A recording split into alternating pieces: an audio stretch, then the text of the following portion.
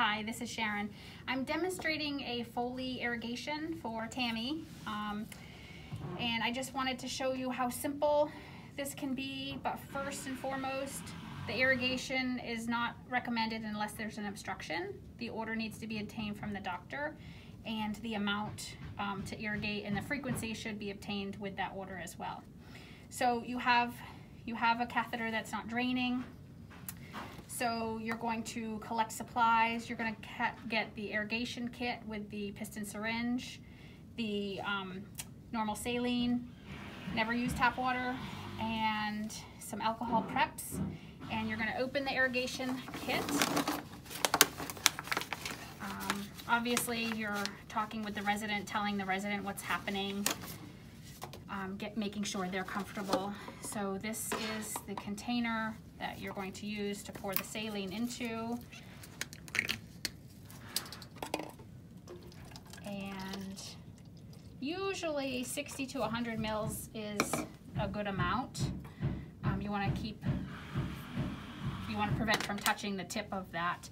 You're going to place the drape under the catheter. You want as clean a field as you can get. When you disconnect the tube, you want to have the cap, which I thought I saved it. Oh, there it is. And you're going to use alcohol prep pads, so I'm going to open a few of those ahead of time.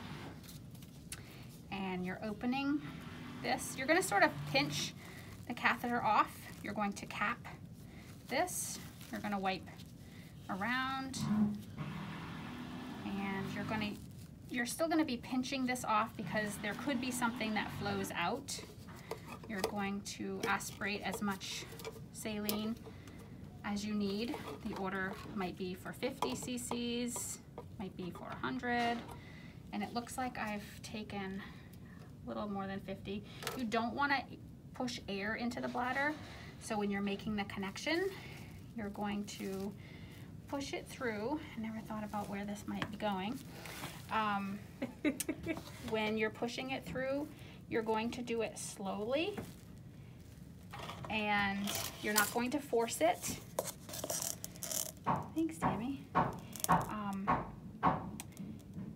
And once the saline is through, you're going to disconnect, and you're going to use your tray, and you're going to release the syringe from the catheter tubing, and you're going to place this without touching anything with the catheter itself, so the saline, the irrigation fluid, is draining back in.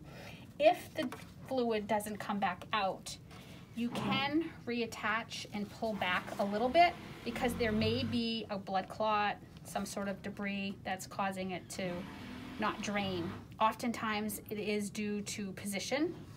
So you could have the person stand up, turn side to side, and it should not be uncomfortable for the person. And then when you're disconnecting everything, you're going to measure and document appearance and volume.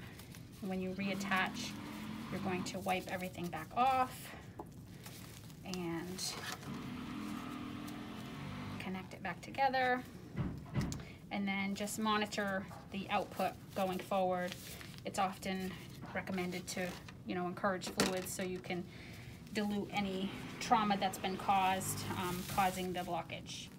And I think that's it for Foley irrigation.